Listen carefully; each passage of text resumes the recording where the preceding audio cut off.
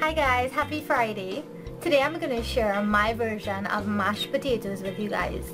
And this is the way I've been making it for a long time, and it's so creamy and rich and it's heavenly. So I just thought you guys would love it.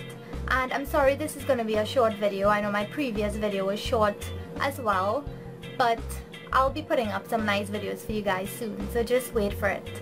So if you guys want to see how I do this, then keep watching. So here are my ingredients for the mashed potatoes, and you don't have to follow exactly what I do.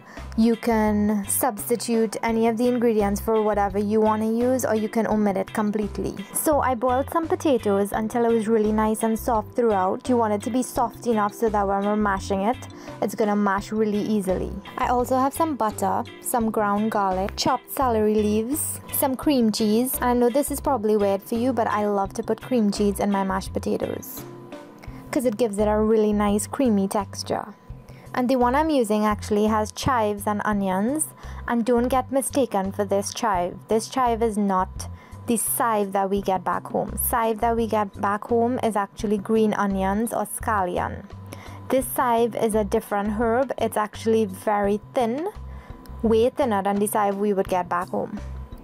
So you can use plain cream cheese if you want. I like to use the Philadelphia brand. You can use whatever brand you have. I have some milk here as well, full cream milk or stay fresh milk, and some salt, black pepper, and a potato masher.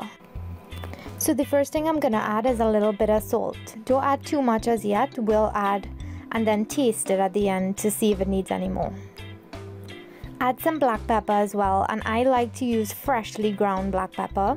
If you have the powdered one already, then by all means you can use that, but I love the taste of the fresh black pepper. Now you want to go ahead and add your butter in, and make sure that when you make this mashed potatoes, the potatoes are still warm, so that when you add the butter, it's just gonna melt in there. All the heat from the potatoes gonna just melt that butter, and it's gonna incorporate into all the potatoes. Now take your masher and mash the potatoes until they're all nice and mushed up and they're all broken down.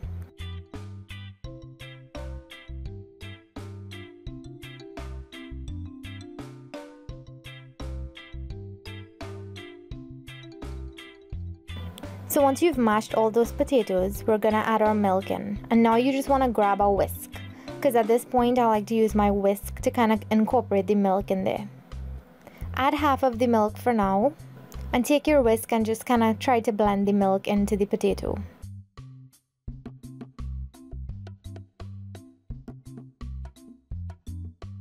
Now you can add the other half and add the cream cheese as well.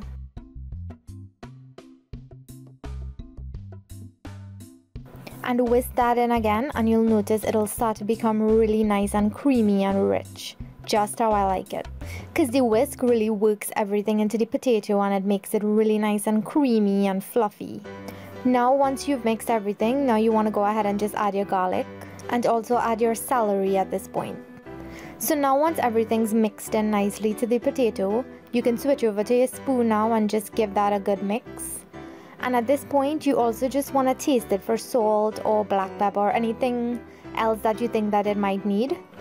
And that's it guys, it was so simple to make. So I hope you guys enjoyed this recipe. Leave me your comments below. If you haven't subscribed, subscribe to see all my latest videos, and I will see you guys in my next one. Bye!